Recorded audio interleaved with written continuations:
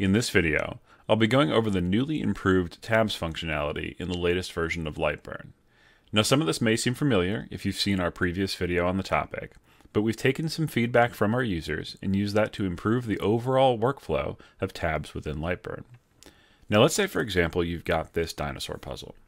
You would like to cut out each of these individual components for the puzzle, but then also cut out this rectangle that surrounds them and have them stay connected to that overall sheet of material without falling out so that the end user can pop them out when they need to use them. The way that you can do that is with tabs. So tab is just any section of a cut where it skips cutting for a very brief distance that's just enough to keep it connected. In order to use tabs, you may need to go to Settings and uncheck Beginner Mode at the top here. Click OK, and now you'll see there is now an Add Tabs option over on the toolbar. So if we click on that, as you can see as I hover over any shape here, it shows the Add Tabs cursor. One thing to note, if I go down to the T-Rex text, it shows a warning cursor. That's because tabs only work when you're in line mode, not fill, fill plus line, or offset fill. Just make sure that you're in line mode before you go to add your tabs. You can also select shapes that you want to add tabs to with a box selection, just like you would normally. And once you've done that, you can simply click where you want to add a tab. As you can see, there's this red circle that shows up, and while in tabs mode, that will show, and it denotes that there will be a tab placed there. Now, what does that look like in practice? Easy enough to check with a preview. So we go into preview, zoom in, and as you can see, there's this tiny little, and in this particular case, it's 0.5 millimeter section that is skipped while it's cutting, and that will keep it connected to the rest of the material. Now, how large this tab size needs to be, and I'll go over where you can change that in a moment, how large this needs to be depends upon the thickness of your material and the type of material that you're using. You want it to be just big enough to keep the pieces connected, but not so much that you can't break them out without also damaging the part. Now, you can also click to add a tab and immediately move it. As you can see, it's blue, which denotes that it's being moved. I can even move it to other shapes. You can click on a tab that already exists and move it if you want to tweak where it is. And finally, you can delete it by double-clicking or shift-clicking on those tabs.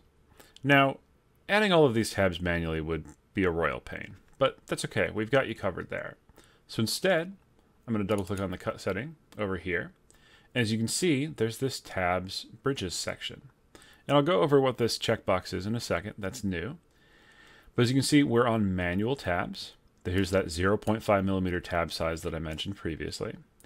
And instead of manual, I'm going to go to automatic. And now you can see all these tabs have been added. And right now it's on even spacing. So it's 50 millimeter spacing. I'm going to change it to, let's say, 100 millimeters. And the way that this works is it looks for the smallest contiguous section of a path in any overall shape. And then it walks that path, and every, in this case, 100 millimeters, it will add a tab there.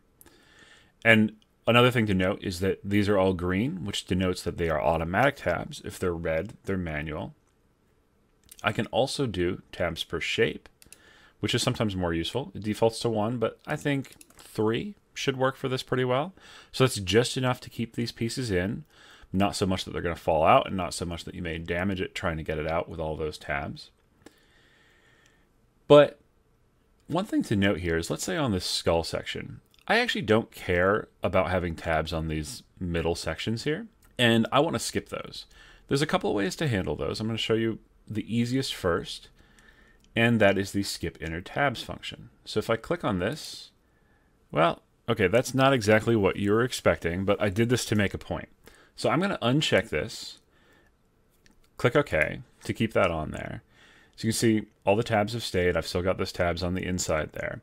And the reason why all of the tabs in the middle disappeared is because all of these shapes right now, because they're on the same cut layer as this rectangle that surrounds them, all of these shapes are considered inner shapes. Basically, any shape that is completely contained by another shape on the same cut layer counts as an inner shape and will then be skipped. So the solution to that is to simply select this overall outer rectangle, move it to a different layer, and now if I go back into the cut settings I'm still on automatic, and I can go to skip inner shapes, and now you can see those have disappeared from these in here. Now I can also click OK on this. I've still got tabs on all of these. I'm going to bring this back with the tabs tool. And another way that you could modify them once they've been automatically placed is I can go in here and let's say on this tooth. I'm worried about that potentially breaking off the tooth when this piece is popped out of the overall material. And I'd really rather it be over here. I can just click and drag and move it. And now you can see these have all changed to red. That denotes, as I noted before, these are now manual tabs. You can only have manual or automatic on any given cut layer, but not both. So it automatically changes those. And you can even see that noted here. If I go back in, it's switched back to manual. Tab size has stayed the same. And I can, if I want to, switch it back to automatic. But note, I will lose that manual placement if I switch back to here. And it's going to warn me saying, hey, you've already got manual tabs, and switching to automatic will remove them. So it will check that for you so that you don't lose your manually placed tabs. So I'm going to say no because I want to leave these as it is. Another thing to note, and this is coming back to this checkbox here, is I can now uncheck that, click OK. So now you can see there's no tabs on this. If I go to the preview here, there's no tab where I had one placed there. But the beauty of this is that none of those manual tab placements are lost. Before you had to just simply clear the tabs out, but they're still all there. And that then brings me to clear tabs. If I do want to truly get rid of all of them, instead of just hiding them and making them not be output, I can also click on clear tabs. It will warn me. I can click yes, and now they're completely gone, regardless of what this setting is. So one last thing that I'm going to show you is the new tab cut power functionality. So let's say I'm going to go back here and I'm going to add just a single tab. This is just for an example. And then go into the cut settings. And there's this tab cut power section at the bottom, which I didn't previously mention.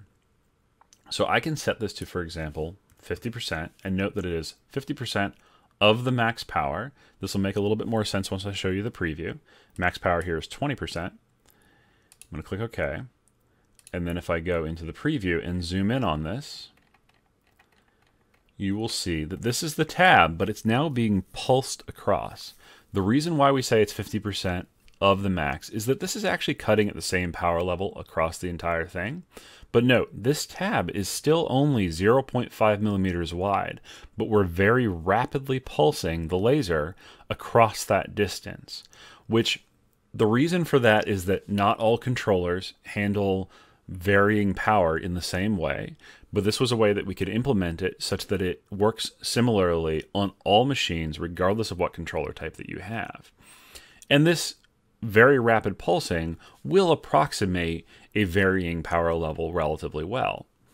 Now, as you can see here, I had it set to 50%, and basically about 50% of the overall distance of this tab width has these little pulses. If I go back, though, and change that to, for example, 10%, go back to the preview, and zoom back in on this, you can see now those pulses are much, much smaller. But even though this is not actually varying the power, this will further decrease the structural stability of that tab, allowing you to break it off a little bit easier if you need to. This can be very helpful, especially for thicker materials, where you want to partly cut through that tab, but not all the way. But this way, it will stay connected better without having to do many smaller tabs across the entire shape. So that's all for now with the new tabs. We hope that you enjoy these new features. Thanks for using LightBurn.